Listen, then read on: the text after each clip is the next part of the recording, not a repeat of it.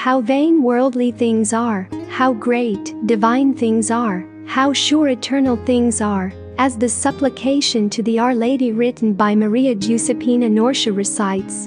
And it's true, men like hamsters, inside a small cage, run faster and faster, on a small wheel, only to discover at the end of their existence, of having run so much for nothing, of having made so much effort for nothing, to have sacrificed for things that are worth nothing.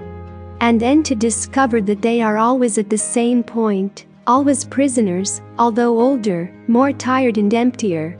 Jesus knows this, he knows man well, his weaknesses, his inclinations, his fragilities, and for this reason with his divine heart, wants to free the man from the cage of the illusions of the world, and from the wheel of slavery that men and the enemy of God have invented, to make him run in vain.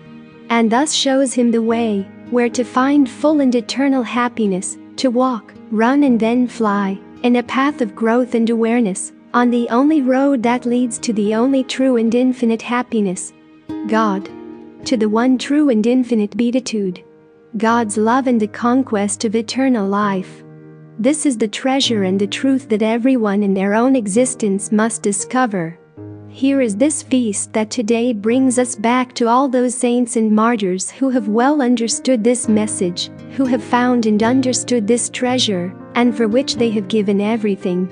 For the love of a God, so invisible for those who think only with human criteria, but so tangible and present, for those who know how to open their hearts completely, and know how to be reborn from above. Children who have been able to go against the mainstream, often unpopular, misunderstood, of yesterday and today, which however have sacrificed everything, even their lives, when it was necessary, not only physically. Do not think that martyrdom is only physical, as it happened in the past. Sometimes it is intimate, spiritual, invisible to others, but it can tear, in the sacrifices, in the renunciations, that the divine call involves, to always put God, however, in first place. To bring God into everyone's heart.